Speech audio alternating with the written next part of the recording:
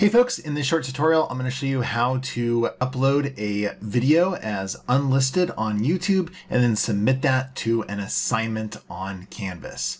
Let's go ahead and get started. All right, so I am logged on to my YouTube channel here. And one of the things that I will mention that is if you have just set up your YouTube channel for the first time, you do want to make sure that you verify your YouTube channels. That's at youtube.com/verify link. Usually they have you put your phone number in, and it allows you to upload videos that are like over 15 minutes long, which may not be necessary for your needs, but is the #1 issue that I see students have when trying to use this method. So what I've got here is I have recorded a speech that I want to turn into my public speaking class. I've got that speech sitting on my desktop. I just need to get it into YouTube, set it as unlisted so that I can submit it on Canvas. Let's go ahead and do that process. So the first step, once you're logged into your channel, is to go ahead and click this create button in the upper right-hand corner of the YouTube channel page. This tends to give you two options, which is upload videos, or if you are verified, go live.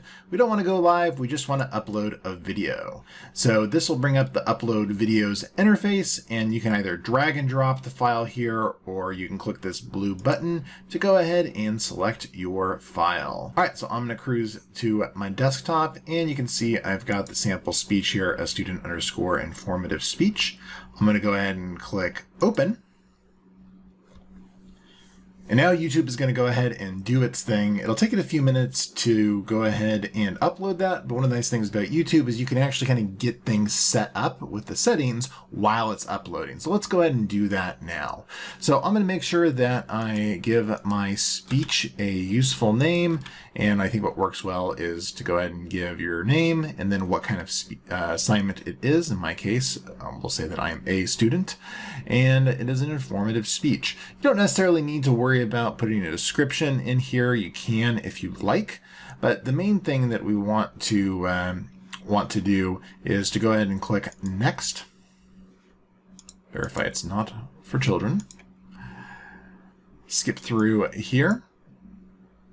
Skip through the checks. And when you get to visibility, there is a bunch of options here. Now, one of the main mistakes that students make when submitting speeches to a class with YouTube is they set it private. Private can be great if you are just sending a video to one other person and you know their Google account, but for being able to share it with other folks in an online class, what you really want is unlisted. And this will allow anyone with a link to view it, but it's not going to be publicly searchable on YouTube, and you'll still maintain control of that. You can set it to public, but I don't recommend doing that. In fact, in classes that I teach, I actually restrict students from doing that because I just want these videos to be something that they choose to share with class and not be out there in the broader world. So unlisted is really the best option for that. And then go ahead and click on save. At this point, it'll give you a little bit of an idea of how much time is left until the upload and processing is complete. So we'll go ahead and let it finish, and I'll just speed this up real quick so that we can show the submission process.